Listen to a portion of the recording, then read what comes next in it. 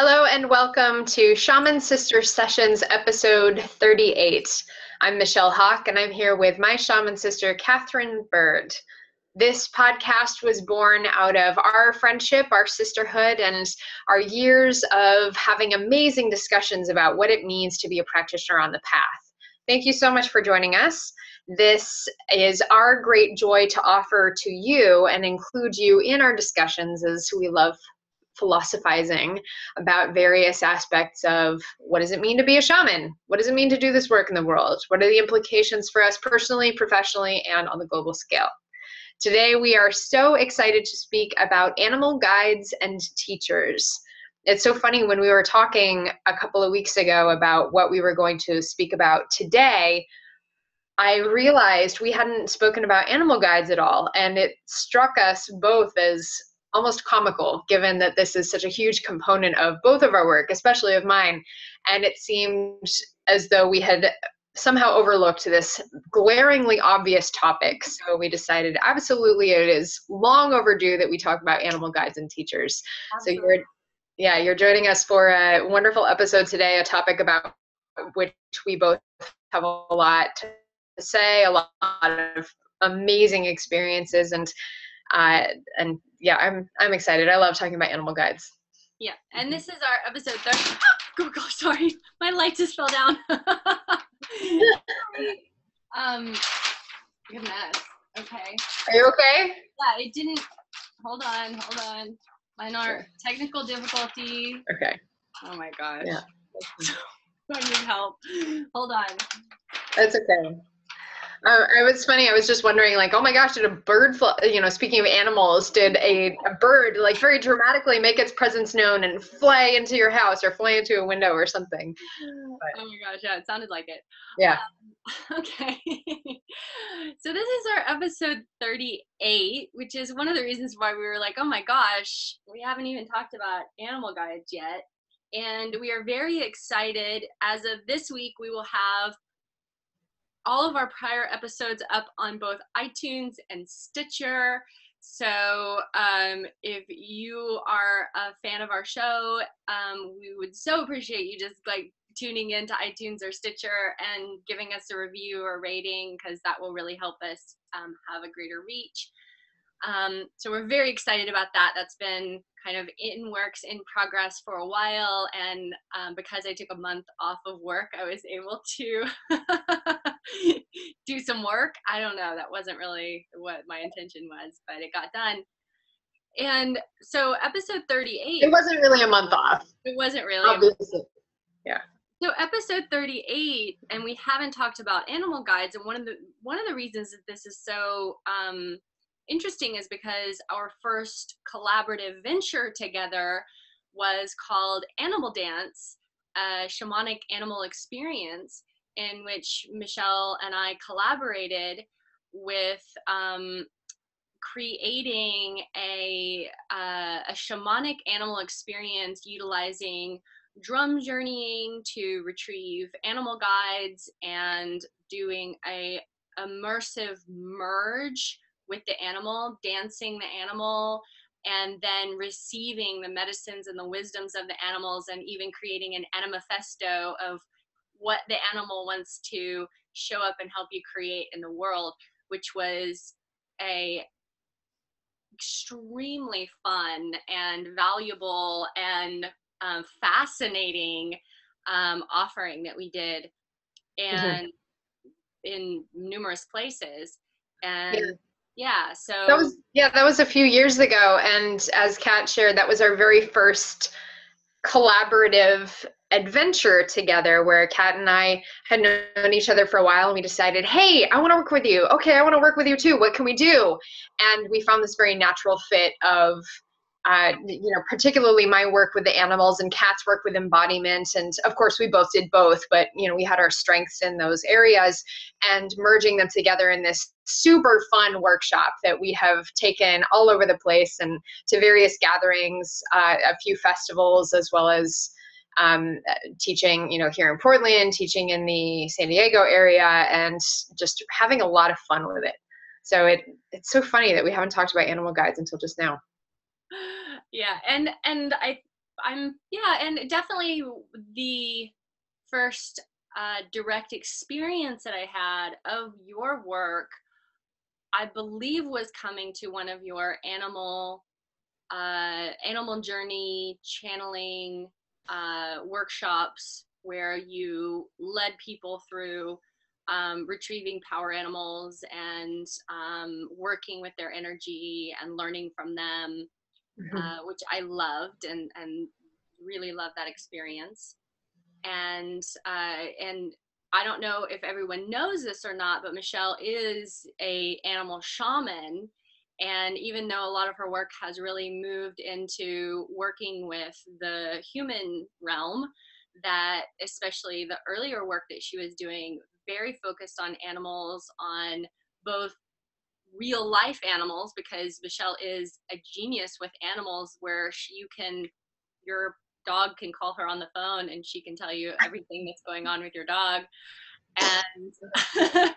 And and then also with the spirit animals, and really connecting to spirit animals and to energies of animals, and being able to channel animal energies, which I haven't actually seen much of in the world, of people who actually do that work to the depth that you're able to do it. It's really profound. It's super interesting. And I think that probably you're one of the, I would definitely consider you one of the top experts in the realms of, animal communication and animal energetics, and working with animals in general. Thank you. Thank you. Yeah, that I wholeheartedly and gratefully receive that reflection. This has been animals were my first teachers. So just to give people a little bit of a background about it has always made sense to me that animals on the physical level and on the energetic level are divine embodied beings just as humans are. And I was one of those kids who had all the animal friends and who played with the dogs and the cats and the horses. And I had some human friends too, but I definitely connected much more easily with the animals, as many children naturally do. We're drawn to them. I always wanted to read the stories about animals, the stories that I spent my time reading. I was reading up several grade levels because I wanted to read the books about horses, right? Because that was what really intrigued me. For many years, I wasn't even interested in working with humans. It was only relatively recently, like in the last, well, actually, I've been working with humans for several years now at this point, but for the first several years of my practice, I had absolutely nothing to do with humans at all. And I was totally cool with that. This is something that is still a part of my work. I'll always work with animals, and animal guides continually show up in my work with humans, but the flavor of my work has definitely changed. So what are animal guides? Kat, you said that was one of your first experiences of coming to experience my work. Do you remember what your animal guide was from that workshop by any chance? From that workshop, it was a heron.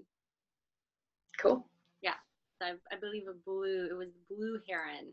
Mm-hmm. Because I always get the birds. Yep. I have like flocks of birds traveling around with me. Definitely. Yeah. Yeah. So what are our animal guides? And it's funny because people ask me all the time, when they hear I work with animal guides, they say, oh, well, what's your spirit animal? What's your power animal? And, Kat, it's funny you mentioned the flocks of birds. We all have so many animal guides. First of all, it's not even funny just how many animal guides we have. Second of all, why on earth would you only have one, right? When we are infinitely complex, continually changing, shifting beings going through different energies, different phases in our lives.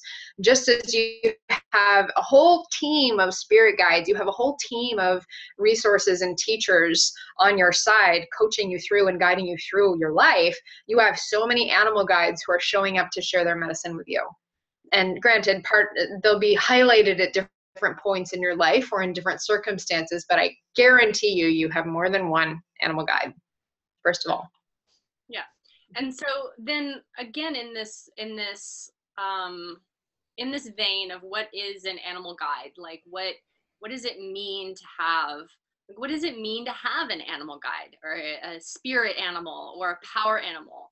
Are all of those terms correlative? Are we saying the same things, only we're not sure that we're saying the same thing sometimes? Yeah, I use those terms fairly interchangeably. So animal guide, spirit animal, power animal, animal totem also. I would say, of course, then there's the general, like, okay, an animal guide, any animal guide versus my animal guide versus this is my animal totem. So this might be a physical representation of a spirit animal who has appeared to me, who is my spirit animal, right? The This is something that is ubiquitous across humanity. This is something that is not unique to any particular culture, any particular tribe, any particular religion. Every group of, I feel pretty safe saying this, every group of indigenous people across the globe has honored the spirits of different animals and the energy of different animals for their unique properties, for their unique medicine. So people ask me, well, where is this tradition from, or where did you learn this tradition? I say, this isn't any particular lineage thing. This is something that is ubiquitous to all of humanity. We are deeply connected to animals in the physical realm. Think about humans initially, corresponding with animals and domesticating animals, also having experiences with wild animals, and that the animals in the immediate surroundings would inform the deity experiences and deifying animals, having the spiritism, animism, which is kind of the root of spiritual tradition. The root of shamanism is seeing life, seeing God, seeing spirit in the world around you. And it was very natural then to see God, to see spirit in the form of animals. So there was the deification of the animal energies and honoring sacred salmon, for example, here in the Pacific Northwest, especially honoring, as you go into Central and South America, honoring jaguar, honoring boa constrictor, python, honoring quetzal, right? As you go into like the Asian steppe, the Mongolian steppe, honoring golden eagle. This is one of the apex predators of that area. In Africa, honoring lion as an apex predator, honoring these different animals. Seeing the physical representation of the animal and honoring it for its energetic qualities, for the feeling that it imbues, for the energy that it carries, and elevating that to the deification level, the archetypal level. That's where we get the idea of the animal guide. So yes, this is a wolf, a physical wolf that you see. We see the embodied representation of wolf energy, and also we can connect with the energetic spirit level wolf that exhibits this quality, this quality, this quality. So that's what we're referring to when we talk about animal guides or spirit animals, power animals, is the archetypal representation of an energy that is mirrored in the physical realm. Love that. Thanks for that. Went in a big circle there, but I came back around. I think it's a much needed definition, because although we are all fascinated in a certain way with animals, I know I've always held extreme fascination with animals, even as a child, and but we're a little bit disconnected from the the reality of our ancestors, of being vulnerable to predators, of being vulnerable to starving if you aren't actually able to track and know an animal from the inside out and develop an innate knowledge of its experience in order to be able to hunt, in order to be able to fish, in order to be able to feed your family, and then utilizing all of those parts of the animal. We're so disconnected from our food system that using all those parts of the animal to clothe ourselves, to make tools, to make our shelters, to make our sacred tools and objects, all of these pieces that we had been and do see in certain cultures still today, utilizing animals. And when we are in possession of a animal object, I have a lot of antlers and horns and skins and skulls and so on and so forth, and wings in my home. And when we're in possession of that, then we are able to truly feel a great amount of energy from it. And then if we're taking that even further and perhaps working with the dead animal or having killed,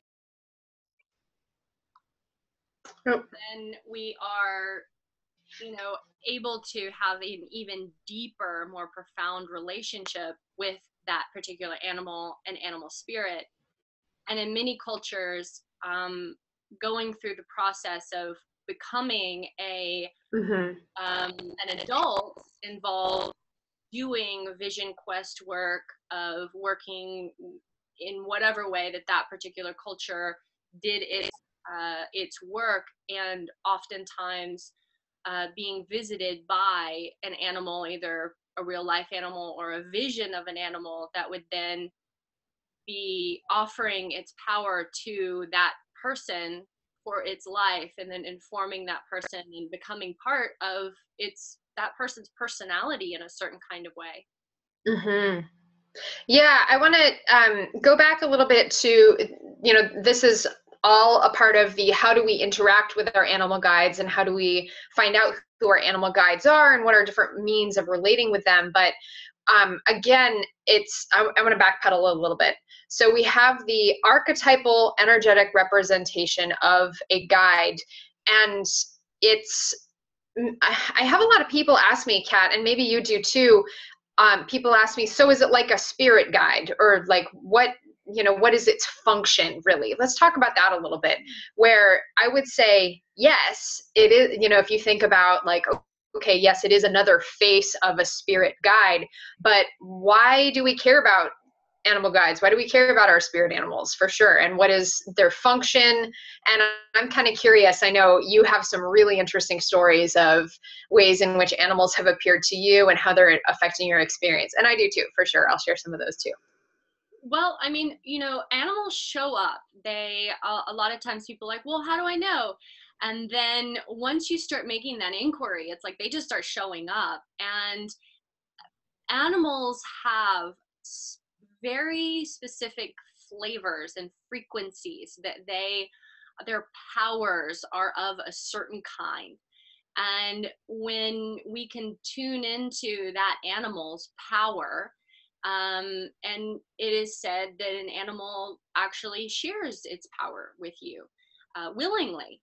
And that if we can make that connection from gratitude and receive that power, we start to gain that power, information, knowledge about ourselves, about the world, about how maybe we can be in the world, maybe ways of being that we've overlooked within ourselves. Different animals give us different messages on maybe being courageous or being kind and compassionate, or being quiet, or being extreme and showy and ostentatious a little bit, getting out of our box. They're giving us these permissions and messages to explore aspects of ourselves that maybe we haven't tuned into yet, or we've lost, or that are an important part of us bringing our gift to the world, I believe. Absolutely. Yeah. And I would say people who are interested in working with their animal guides, and this is a conversation that we have, the animal guides, yes, they'll show up. There are a few different ways to go about accessing the energy of animals. So what generally happens with me is I don't even have to ask. They just kind of show up, because I think, that has to do with a contract that I set unconsciously a very long time ago, or, before I was born maybe. And animals have always just been very present in my life in exactly the perfect time and exactly the way. I don't even have to ask, and I receive the support that I need in the form of a certain guide or an animal who is initiating me into a new way of being. So they'll show up. That's number one, is an animal will just appear to you. You know, maybe it'll be all of a sudden you start seeing tigers everywhere. Like somebody has a tiger t-shirt, and then somebody has a tiger poster on the wall, and then you have a dream with a tiger, and then you see an article online about tigers or whatever, and all of a sudden tigers are surrounding you. That's one way in our modern world where we're not, you know, out living in the area where we can interact with the physical tigers. That's one way that tiger medicine can appear to us, and tiger is trying to get your attention. So you sit with tiger, you talk with tiger and ask, why are you appearing to me? It'll give you a message. You can also go research online or look in a book. We can come to that later about what, you know, we're going to talk about how to work with your animal guide. But another way of being, or another way of acquiring or finding out who your animal guide is in a particular circumstance, maybe you want to consciously ask for help from a certain guide. Maybe you say, for example, I would really like some support in developing my stillness. So, you know, Kat, you said your quietness, right? Or your stillness, right? So maybe you call upon a rabbit, for example. So you call upon a prey animal who part of their gift, part of their magic is knowing when to be still, knowing when to be very still and very quiet and present, like very, very completely present and aware of their surroundings in a very quiet way. So you might consciously ask rabbit to come into your life as a totem and teach you the gift of stillness and presence, perhaps. Or maybe you want to go stillness from another way. Maybe you want to go with, I don't know, cheetah, for example, a predator animal who is also very still, but from a discernment and knowing when to pounce, knowing when to start running sort of way, rather than the prey side. You know, that's another thing too that I can talk about for a long time, is like the predator prey interactions of the animals and the interactions of the animals in the food chain and where they are and how they relate to each other. There's this whole, yeah, because Michelle also has a background as a biologist and has intensely studied animal behavior for a long time. And so yes, this topic, we could probably spend like 3 hours today on this topic. So we're going to try to get as much usable information to you as possible today. So still in this realm of, so we've been talking about, okay, well, what is an animal guide? Why do we want to have an animal guide or connect to animals in this kind of way? And so it can be, you're saying, maybe I'm trying to bring out in a certain aspect of my personality that maybe I, you know, need to work on, and this animal is going to support me. You know, another way that I see animals supporting us, animal guides supporting us, is that oftentimes a animal guide will accompany us as shamans. It will accompany us as we journey through the other realms with for people, or in sessions, or for ourselves. They're protectors in the astral plane, and offer guidance and support and sort of help us find our way in a lot of ways. So a lot of shamans have very, very strong connections with certain animal guides, which help them to kind of show the way or protect or receive power when they're doing the shamanic work that they're doing. Yeah, working with them in the astral plane, absolutely powerful allies. The I lost it. I was going to say something else and I lost it. No, I'll come back. I'll think of it later. So why else do we want to work with animal guides? Animal guides are some of the easiest to access, I would say. Easier, it's very biocompatible. For example, where, you know, we had in a couple episodes ago, we had Amateo on as a guest. And for those of you who missed it, that was a fantastic episode where we spoke, Check that one out. And we talked about galactic. So we talked about aliens. Yeah, so we spoke about, right, totally different, like opposite end of the spectrum, working with galactics. And, where there's a certain level of compatibility there, compatibility of consciousness, and yet animals, I would say, even more so in many ways, because we live on the same planet as the physical embodiment of these animal archetypes.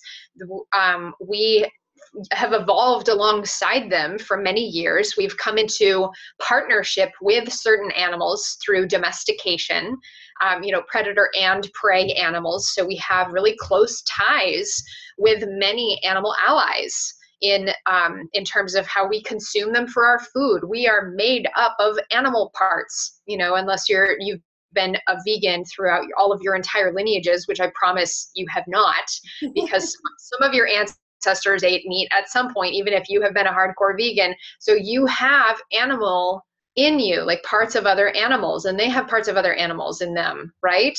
So we are physically composed of the same material. We share the same planet. We return to the same earth when our bodies die. So I would say animal guides are some of the easiest to access. If you want to start working with archetypal energies, or you want to start working with channeling energies, or discovering who your guides are, start with the animals. They'll make it super easy. And they're not only easy, but they're safe. So a lot of people, as I'm sure that you work with, Michelle, people start opening their channels, and they start information and beings and things start coming in. And there's oftentimes a question of, is this safe? How do I know? What am I bringing in? What should I be focusing on? Animals are very safe. They're a safe go-to.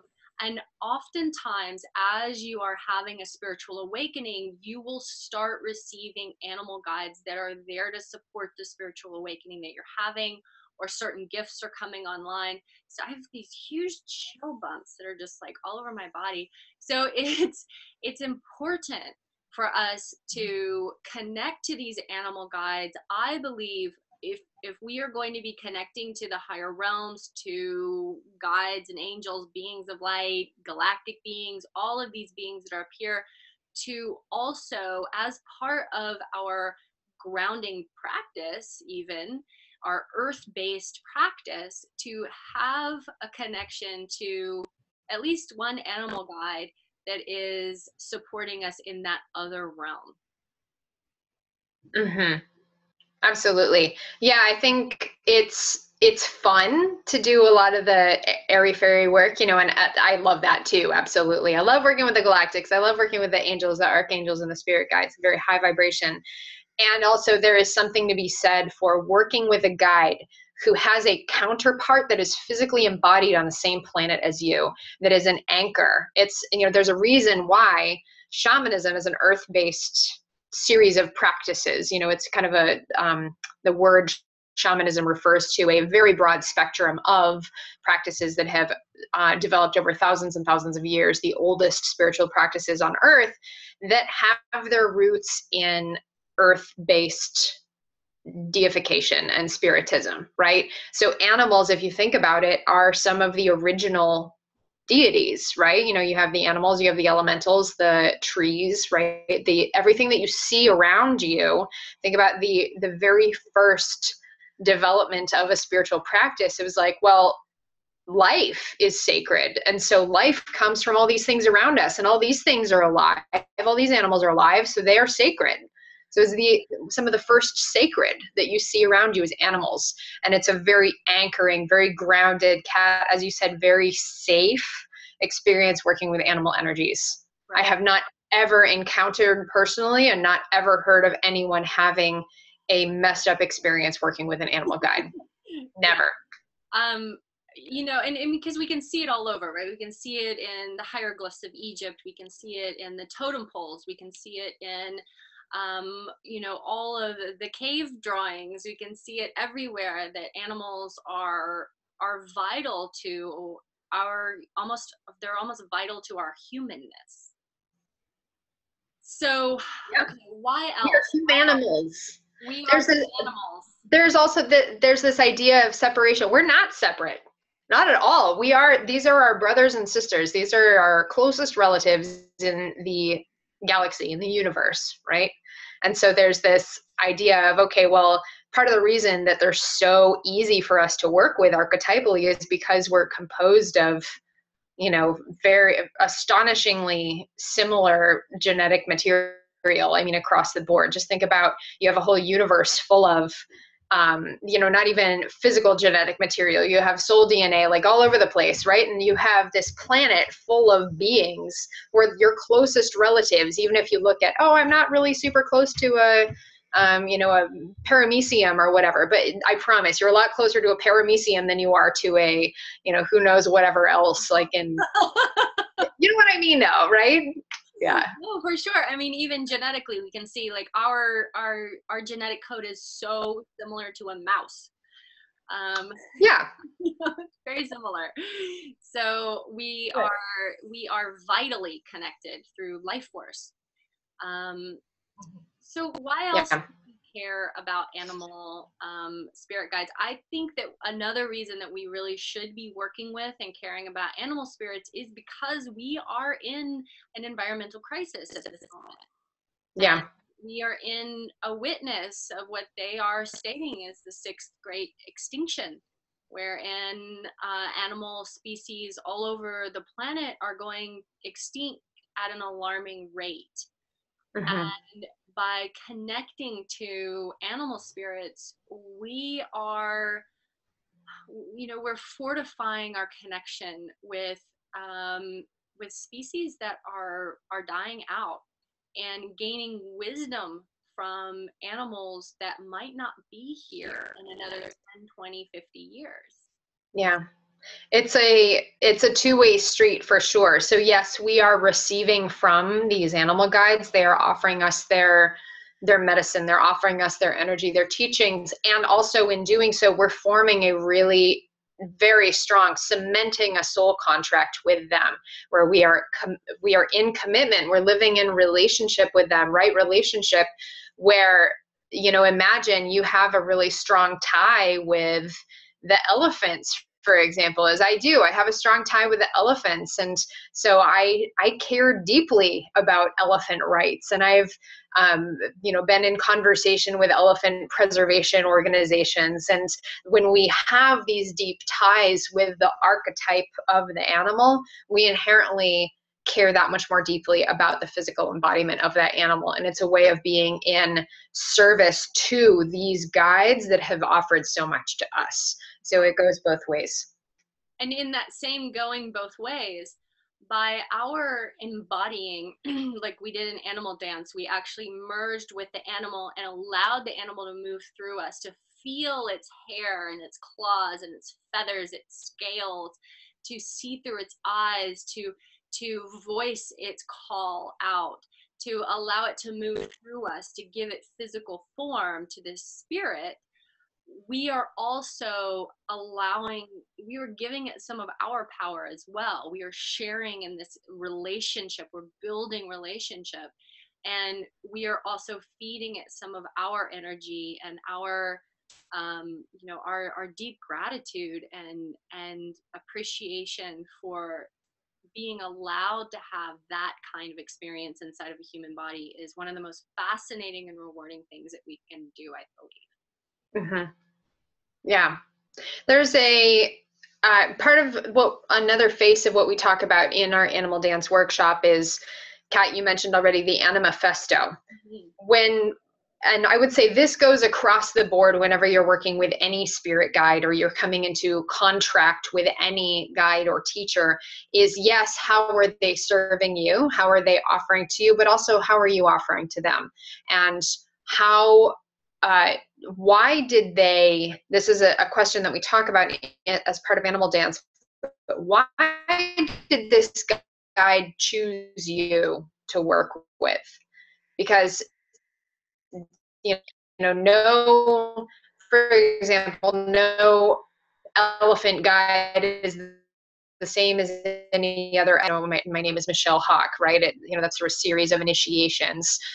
And so why did Hawk appear to me? What particular service can I offer to this energy, to this archetype? And what soul contract do I have to be in service to that animal as well? That's a very important consideration when working with any guide, animal guide, otherwise, etc., that I highly encourage you to sit with, of how are you serving the archetype? How are you serving your contract with that guide as well? Yeah. That's great, Michelle. Let's talk a little bit about a little bit of how this works, of different ways that we see that we're able to work with animal guides. Maybe, so there's lots of ways to work with animal guides, and maybe you're just like Michelle said, you're realizing, oh my gosh, this animal is showing up everywhere, and I'm drawing a card and there's an animal, this particular animal, and then I'm seeing it, and then it's kind of everywhere for me right now. And then what do I do with that? Like, okay. And as you suggested, just sitting with it and just asking, okay, what are you here for? What are you here to teach me? What are we here to do together, in that sort of manifesto kind of way of like, what are we here to create in this world with your help and assistance? What do I need to know right now from you? Like, really getting curious and asking these questions. A lot of us have animals that we feel very deeply connected to, maybe for our entire lifetime. And we rarely sit and just ask the questions of them of, why are you in my life, and what are you here to teach me? What am I here to do in the world with the assistance of you? I want to tell a story that I don't think I've told on this podcast before, so hopefully it's new, but if you've heard it before, bear with me. This was one of the more dramatic encounters I've had with an animal announcing itself into my life in a rather surprising way. I have had, I've had various dramatic sorts of encounters, but this one is one of my favorite because it was so surprising to me and sort of unpleasant, right? And I should say that not all of our animal initiations are pleasant, beautiful, amazing experiences. Sometimes we're dealing with powerful. That's the other thing. Oh, I remember what I wanted to say earlier. Yes, animals are safe. Yes, animals are easy. That does not make them any less powerful. It does not make them any less on whatever hierarchy of guidance of spirit guides or teachers. They're some of the most powerful medicine that I know of comes from little tiny, tiny animals who pack a mega punch. And they're here to initiate you into some very amazing medicine. I was bitten by a black widow spider a few weeks ago, so I will tell you that a tiny, tiny animal can pack a big punch. Yes, absolutely. And I'm going to tell my spider story. So yeah, speaking of spider medicine, this took place almost exactly 2 years ago, actually. And we had one of those big super moons. It was a super moon in August. I put all of my crystals, and for those of you who know me, you know that's a lot of crystals. I put them all out in the backyard so they could soak in the moonlight, the light of this beautiful super moon. I blew up my air mattress, my camping air mattress, and I was sleeping outside with my crystals in the moonlight in my backyard, minding my own business, only to be awoken around 3 o'clock in the morning by a spider biting my lip. I believe it was my top lip. Yeah, it was my top lip. Spider biting me right here. And Kat, I know that's a point that you like to tell us. This is the I remember point, right? Yeah, so I remember right here at this point. So I had a spider bite me right on my lip at that I remember point. And it's funny because a couple of years ago I hadn't spoken with you about that yet, so I didn't know that piece. But now in light of that, it makes even more sense. So I remember I woke up with just this jab of pain right there, and I said out loud, "Who does that?" Like talking to the spider. I actually said to the spider, "Who does that? I'm just here sleeping, minding my own business. Like, how dare you?" And so I rolled over and I went back to sleep. And I woke up the next morning and my lip was super puffy. I could barely talk. I was kind of drooling, and it was like really swollen. I was having a reaction to it. But through my magic of detox and all the stuff that I do, is able to reduce the swelling after a few hours. The next day, I left to go participate in a traditional Native American dance ceremony where I was, I was outside all day, starting in the wee hours of the morning, dancing. And my particular little zone that I had set up to rest in happened to be right under this hatching of baby spiders. So at some point I look down and I see I'm covered in these tiny, like little itty bitty baby spiders, and I'm trying to transport them off of me and put them on the bushes around me so they don't get squashed, and just have these little baby spiders kind of running around all over. And so at this point I see that something's up, and I ask, hey, grandmother spider, what's up with this? You're sending your grandchildren to come bite me and to come crawl all over me. And I received some really powerful downloads about spider medicine, where she told me spider medicine is about storytelling. Spider webs are the origins of the runes. It said that the runes, the very first characters for language, came from the shapes in spider web.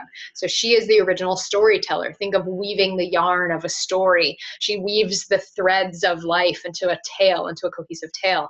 The shape of her web is a spiral. So the spiral of time, it's moving like the story of life throughout all space and time. And the shape of the body is the infinity.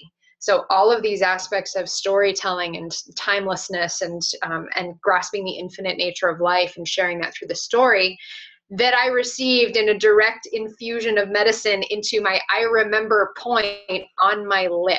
So a bite in shamanic tradition, being bitten by an animal, is an initiation into medicine of that animal. So I received a bite directly on my lip. Tell the stories. I remember the stories of infinite nature of life and space and time. And that was 2 years ago. And that's when I really picked up my game of writing. I was writing a lot before then, but after that, much more writing and storytelling and speaking publicly about my work, speaking about my practice. And spider appeared in this very beautiful, startling way to initiate me into storytelling medicine. Amazing. I love that, Michelle. So good. Yeah. So I think that really goes to show us this, that an animal can show up, and sometimes in not a way that you really want an animal to show up, and can be sending you messages and bringing you messages that oftentimes for a lot of people would be just like, spiders, and there's spiders all over me, this is horrible, and just be kind of upset by that experience or whatever, and not actually just ask the question, hey, what's this all about? Why are you giving me this experience right now? Kind of like with everything in life, might as well stop and ask the question, why am I having this experience right now? And animals are really strong in that way. And they will just show up. I even, at my light warrior retreat in the evening, we were in the yurt, and we were all sitting and having soup and having this, deep conversations around spirituality and healing and all of these things. And I've lived on this property for 2 years, and I've never seen a scorpion. And this big scorpion just rushes right into the middle of the room, just like, hi, everybody. What's going on here? And scorpions are usually kind of, they're off doing their own thing. They're not like, I want to come right into the middle of the room of people, like, so everyone can see me. And with that, we get to sit and go, okay, so what are you here to bring to this conversation? What are you here to witness in this conversation that we're having? What's the medicine and the magic that you're bringing into our lives right now? What can we receive from you? And then we start having different experiences of maybe even animals that we've had fear around or hatred of or being grossed out by. We're like, oh, actually, you're here to teach me something. Cool.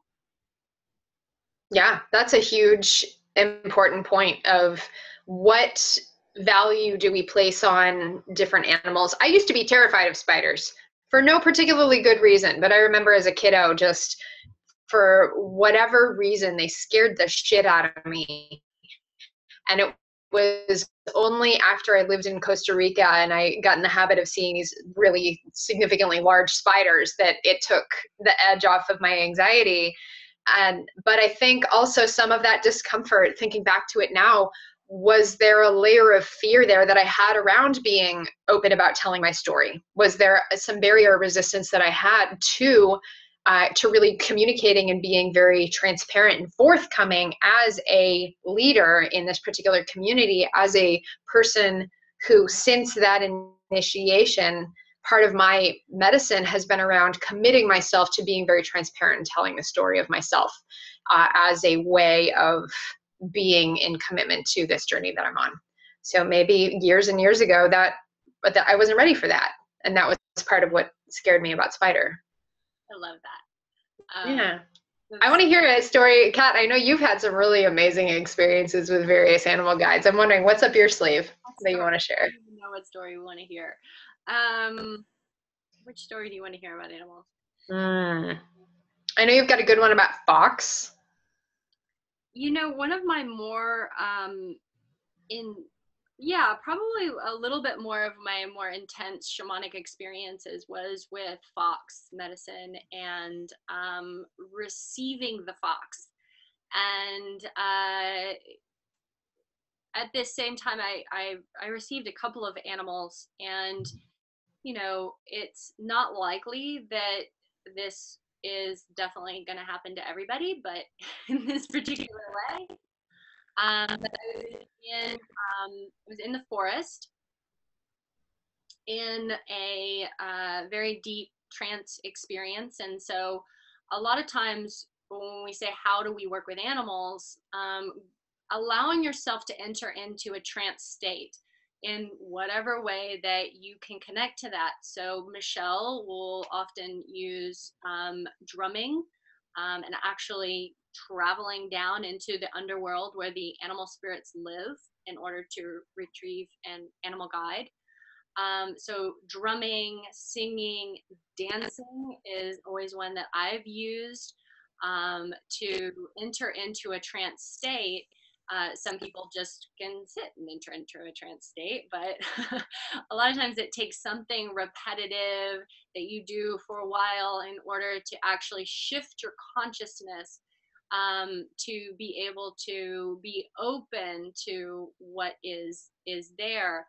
And I did have the fox actually as I'm there and I'm dancing and I'm singing, and the fox came and I could feel all around the forest this movement like shoo, shoo, shoo, shoo, shoo. And then it came from around behind up and through my body, and like from behind me into my body, and I was completely transformed. It didn't last for an extremely long period of time, but it was an awareness of something that we are not allowed access to very often, and was definitely one of my initiations in how that I could utilize these trance experiences that I was cultivating in order to welcome, because I was having channeling experiences. This is when my channel was first opening, but actually allowing an animal to enter in and then receiving that medicine, and you know, receiving that medicine of being hidden in plain sight, of being able to see, you know, through the darkness in a certain kind of way, of infinite play and joy and like curiosity, and the it it was absolutely one of the most fascinating experiences of my entire life to that point, to be able to be given access to another being's perception and reality, and to have a merge experience with another being, and just the awareness, the sensory awareness that animals have. Like everything was so heightened within my system. Like it was like I could feel this hair, and like every hair was an antenna. Like everything was alive, and how alive that animals are. And it really left me with this sense of wonder and awe and extreme gratitude, and a heightened sense of my own sensitivities, of how sensitive that I am, and that it was actually good.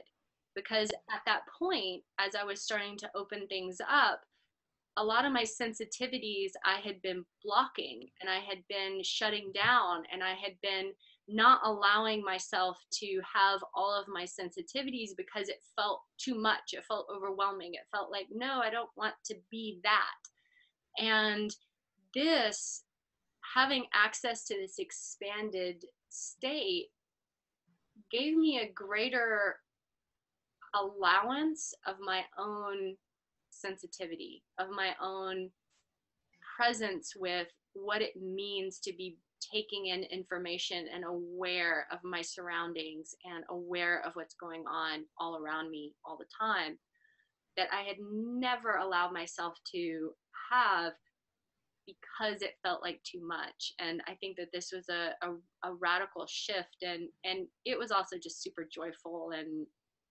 fun, and in this sense of wonder and play, that I like, yeah, this is okay. It's okay to be super sensitive and to utilize that for your own wonderment and play. And it doesn't have to be something that's so heavy and discouraging as I had taken it on to be, I think, at that point.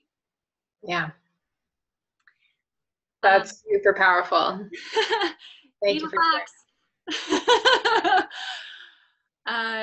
So I also do want to touch on how, like, okay, we're like, okay, well, what is this animal guide, and why do we want to do it, and a little bit about how. So we talked about going into trance state. We talk about doing drum journeys, and this is something that Michelle is amazing at. And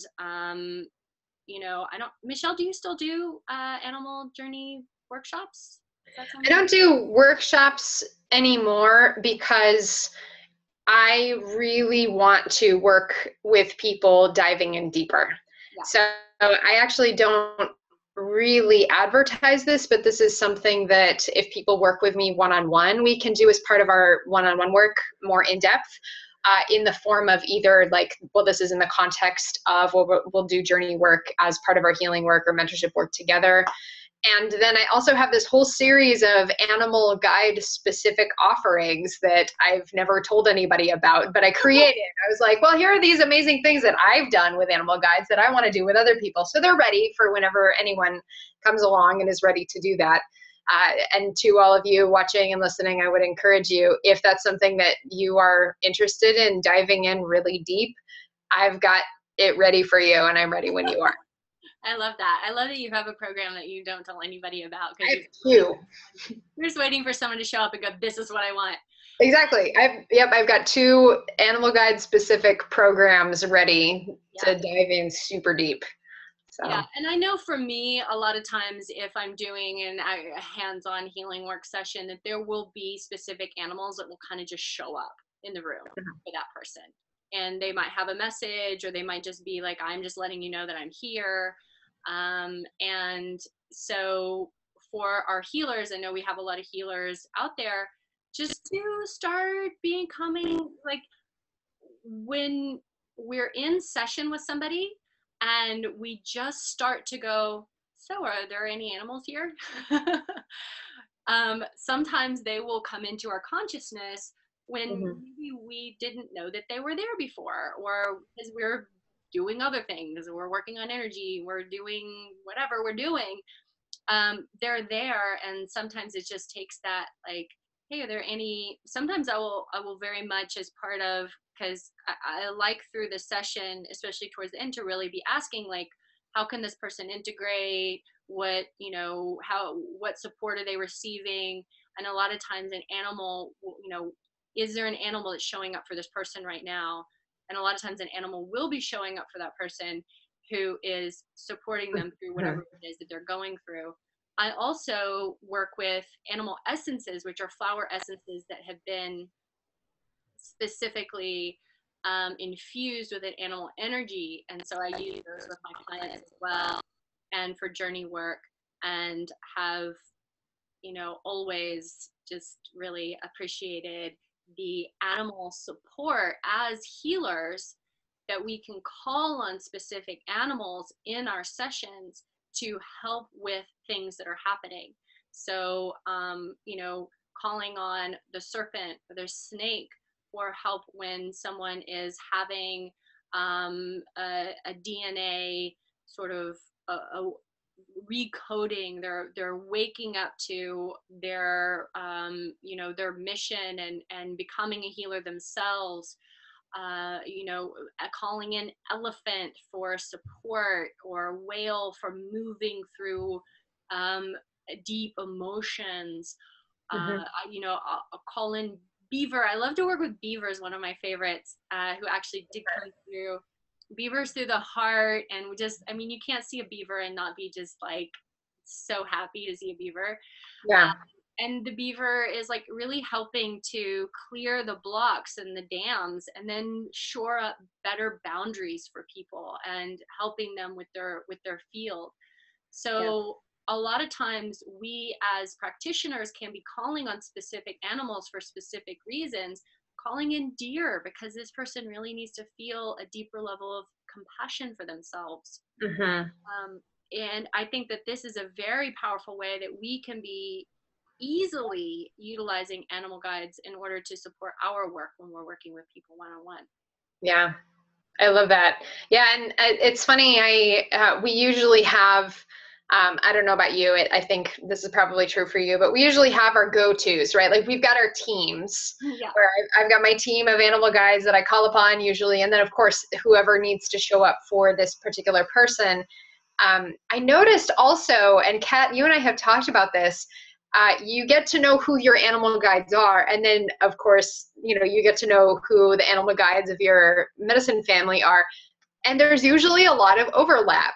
Yeah. It's so funny. I discovered this. I realized this a couple of years ago when I was speaking with a medicine sister of mine about, she's kind of listing her primary totems, and I'm listing my primary totems, and we've got all these similar ones. And well, no wonder we get along so well, because we're both in, and for you and I, Kat, like we're both in hawk tribe, right? We both hang out with the birds all day, and we both have had significant experience with fox, for example, and spider now. We just, you end up hanging out with people who have similar energetic flavors. Yeah. And that's really what it is like who's on your team. I know a bunch of people who are all in Bear Clan together. Like they all work with Bear, and they're all really, and I don't know if they've had this conversation. I've just noticed, oh, you all hang out together and you all do similar work and you all have Bear as a primary totem. Like, yeah, good. Exactly. You And find each other. you would see this in different native tribes, where they would have the bear tribe people and the deer tribe people and the raccoon tribe. Like they would have these specific sort of little groups, and these people had that energy as their predominant sort of energy we're bringing. We still have that. So it's also interesting to start to see what your clients are. Recently I had a retreat, and it was hosted from my home, and I have, as you know, Michelle, the octopus in my living room, and the octopus painting, and there's the two different octopus paintings. Okay, so and I had several people who were there who had been working with me. We never talked about octopus, but they showed up and were like, oh my gosh, like octopus has been everywhere for me this, the past, like, while I've been working with you, there's been octopus has been showing up everywhere. This is so weird. And it's not weird. We are, we're in these little clans together, and we are assisting by learning our power animals and learning to work with them and our guides. They are going to be working on our clients with or without our knowledge. They're going to be showing up for them and bringing their medicine. So it actually, it makes our work so much easier because we've got this, elaborate team that are showing up and actually like helping people. And I mean, I'm so glad I have octopus because it's just like got all those arms and it's doing so much work. So smart. Good problem solving. So smart. Gosh, oh man, we could talk about this for a long time. I want to circle back a little bit to Kat, what you were mentioning about having physical representations of your animal guides. Yeah, that's another way that we can continue to deepen our relationship with them. So yes, there's once you discover who your animal guide is, what do you do with it? How do you form that relationship? You talk to it, you meditate with it, you dance it, move it, invite it into your body, ask it what its mission is. There's this whole it's like dating, right? Like it can your guides, right? And so, for those of you who haven't read it, Kat, I'm sure it's up on your blog somewhere, right? People can go check it. Dating your energetics. Yeah, dating your energetics. Think about it like getting to know a new person in your life. Or like, okay, I'm going to spend time with this animal guide. I'm going to ask them what they like to do. What's your mission in life, right? And include them in your altar. Maybe, so for deer, which is another one that Kat and I share, we both work a lot with deer medicine, and we both have deer antlers. Kat's got me beat significantly. She has deer antlers at the wazoo. And everywhere. Just so many antlers. Not even funny. I'm not kidding. And, but then you can honor, okay, I have a physical representation of part of deer medicine, and I'm honoring it. I'm placing it on my altar. I'm holding it. I'm inviting it. As one of the things that I like to do with antler is, deer is a massively psychic totem. It's got these antennae up, right? And so working with, okay, how can I hold this and really come into my own psychicness, my own antenna, so to speak, but then also many facets of deer, the relationship with family, right? The blending into the woods, the walking easily and through the snow, and it's just like graceful movement, right? There's many faces of deer medicine, but you can honor that by having a physical representation, painting your animal guides. Kat, I know your octopus painting. She's got this exquisite octopus painting that she's been working on for a very long time. And I made a medicine, huh? It's done finally? Done, yeah. It took a very long time, but it's totally worth it. It was totally beautiful. I made a medicine wheel with many of my animal guides on this medicine wheel. We collect feathers. Like somehow you manage to find feathers of all these random birds that, I've got all these feathers now of all these different birds that I work with. And so many feathers. I mean, they literally fall out of the sky at me. Like, and yeah, it's a ridiculous amount of feather experience at my house. And, I have all of these animal items. I don't purchase, because I want to be conscious about stuff. I have kind of a hard time with purchasing animal parts that I'm not aware of their origins, where they're coming from, who they're coming from, how they were harvested. So that's always something that we want to keep in mind, because we don't want to be doing anything that's not in alignment with our values and honoring that animal. And somehow they find you. They find you. They won't go. They find you. So I think it's really important to do these things of putting up images, of having you know, pick little things, and you know, it's just like you know, what do you, oh look, it's one in the oven, and I have my owl on my phone, of course. Mhm. And you know, these aspects we can bring into our lives by forming these relationships, as you're saying, and dating them, and playing within their realm, and offering them our attention, which is our energy, and creating this relationship as you would with any other guide or any other person that you wanted to hang out with. Yeah. Creating space for them in your life and in your practice too. You know, when you're saying to, by placing a deer antler on your altar, you're saying to deer, there is a space for you in my life and in my work, and I welcome your presence here. You know, that's, and my altar, I mean, I've got a whole bunch of altars, one of which is almost entirely animal stuff, you know, again, that I didn't buy, it just came to me, or people gave it to me, or whatever. And so I've created space for my animal tribe, saying, you are welcome here. Yes. And I've had, you know, I wear this snake ring that you probably can't see, but I commissioned a beautiful snake ring because snake appeared to me so dramatically. And so I'm saying to snake, you are welcome here. I'm inviting you in. You have a presence in my life. You have a presence in my work. And I have a snake ring too. I don't have it on, but I usually am wearing my snake ring.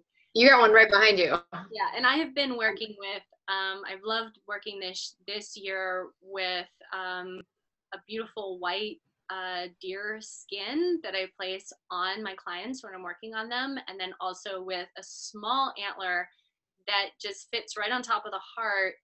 And I have, since I started working with those items, I mean, I just have fallen in love with this energy that they bring, and people have had just amazing heart openings and experiences with just these simple tools that are so supercharged with this energy, not only because it's connected, like it came from the animal, but because of our personal intention that's going into uh, the the item, connecting it, reconnecting it back to the energy of the animal. And so for those of us who, I mean, we're not native, right? We're not going to be probably having an eagle feather. That's not actually legal in this country. But if we have a different feather and we cleanse it with smoke, we sit with it, we use our intention, our focus to bring eagle energy into that feather, we can then start to use that as a totem in order to be able to also be working with that eagle energy, with a physical feather object that we might not have access to. And that's okay. It doesn't mean that you can't still work with that energy in a physical form. Absolutely. Yeah, and I would say you know, technically you don't need any physical representation of the animals at all.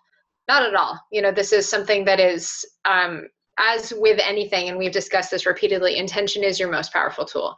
So yes, I love that. Any feather can represent the energy of any bird, or any bone can represent the energy of any animal, right? So to speak. Or you don't even need anything at all, any physical representation, any indicator. Call upon the archetype itself, call upon your shared lineage, call upon your own DNA, because you hold the vibration of that animal in you, in your own physical body, in your bones, right? So, and you know, even if you didn't, you still don't need that. So this is it. Partially it's fun, and Kat and I both like our artifacts, right? You know, we both have rooms full of all our beautiful healing tools. That's just part of who we are. Part of our medicine is we like the fun things, but it is by no means necessary for work. Necessary, and we always are encouraging people to not become too dependent on your tools, They're amazing, they're fun, they're super helpful, they're amazing allies, and we can call upon the energy of those tools if we don't have them near us. It doesn't mean that you're not protected or not cared for if you don't have specific things on you. So yeah, or can't access the medicine of that animal, but it doesn't mean that at all. Yeah. Nope. So, so all right. Probably wrap this up, even though I think that we could definitely talk for a couple more hours and share a lot more stories about amazing animals that we've been working with over the years. You know, Mm-hmm. if you feel like having a conversation about animal guides via our Facebook page, we would love to hear from you. Maybe you have an amazing story to tell us, or if you have any questions that maybe we didn't hit on your question that you showed up for, you can reach out to us via our Facebook page, Shaman Sister Sessions, or send us an email to shamansistersessions@gmail.com if you are interested in taking part maybe in Michelle's super deep animal dive. Or, I know Michelle isn't doing a lot of work with animals, but I will tell you that if you or someone you know has an issue with a pet, and is struggling with something, Michelle is an amazing animal communicator. In 15 minutes, she can generally give you a great outline to what a problem is that's going on. Maybe you're not sure how to get a handle on, and then solutions and course of action from there. We are very excited to be back after our brief break. We'll be back next week, Tuesday at noon Pacific. Michelle, what's our topic next week? Do we know? Next week, we have a special guest, my friend and colleague, Tony Reynolds, who will be visiting from the East Coast. We haven't yet determined exactly what we're talking about. I gave her a handful of options and also told her, hey, whatever you want to talk about. So, but she is a wonderful speaker. She's a minister, and she has traveled the world, working with the church in various facets through her travels and through working. She did a lot of work in the Dominican Republic. She just got back from this trip to Greece and Rome, and she has. I heard her speak. Actually, I met her at that conference that I spoke at in May, and she gave a really amazing lecture about working with the ancestry, and particularly for her ancestry, she was talking about the Yoruba tradition. So regardless, whatever we talk about next week, it's going to be amazing because we'll have a really spectacular guest, Tony Reynolds. Can't wait to have that conversation with her. Mm-hmm. And we are very excited that as of this week, we will have all of our past episodes, not only on YouTube at Shaman Sister Sessions, but also on iTunes and Stitcher. So if you're a fan, if you love us, if you think we're amazing, please go and give us thumbs ups and rate our episodes and give us reviews, because that's always helpful. And this is part of our great deep love of service to both people who are going through the awakening process, but also to healers and other shamans and guides that are on the path. So we appreciate any support that you might offer in that area. And we are, once again, Michelle Hawk and Catherine Bird, so grateful to be here with you, and we look forward to hearing from you maybe about some of your animal experiences, and we will see you next week. Woo! Thank you.